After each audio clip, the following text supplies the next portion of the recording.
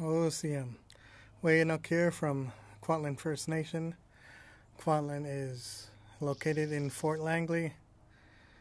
We live on an island that alongside the streamline of the Fraser River. So this week I'm going to speak to you about the wolf and communication.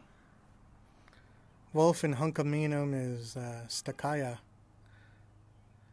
which is wolf, and plural is stelkaya. So wolf teaches us to communicate clearly, which is never, not an easy task to do. It takes everyday practice. It takes a lot of work, a lot of effort, a lot of energy.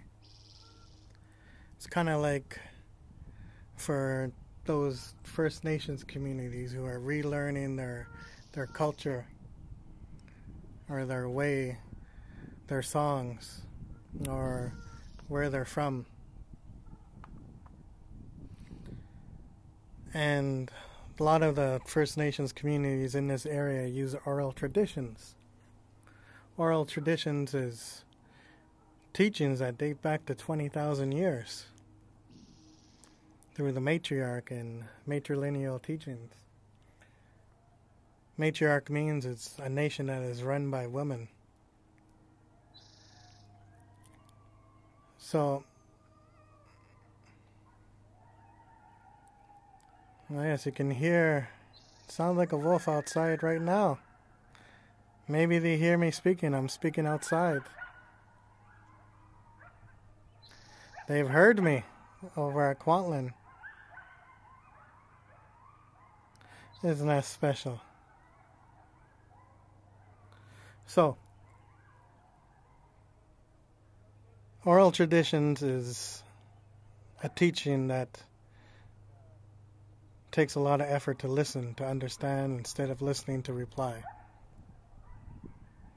They're just as validated as the books that you read or the online way of learning you do.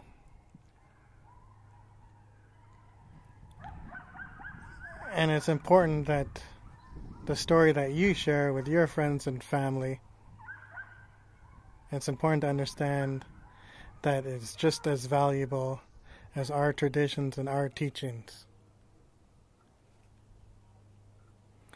And the beautiful thing I love about a wolf is that Kwantlen is from the wolf clan. We're only one clan because we're that small.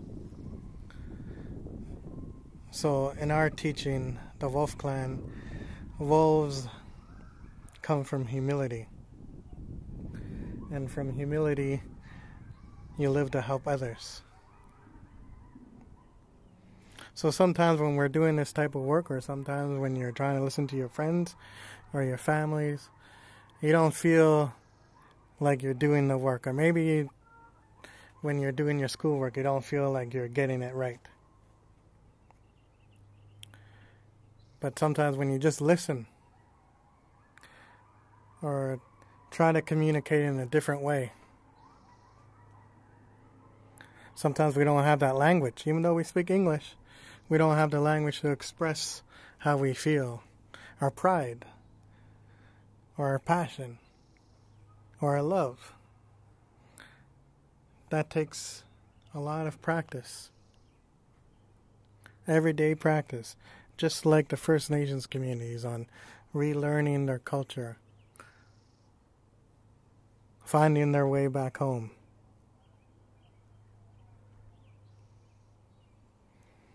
And it's about learning how to work with others. Yayisto is working together. This is what our community has done.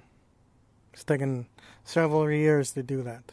Leadership on both sides. First Nations and the school district.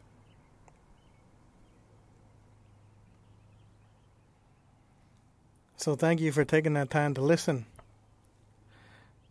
and reflecting on what the wolf does and how he's able to give that information once he's able to understand it in a more clear way. Haichka Siam, Hey Sepka. Thank you all.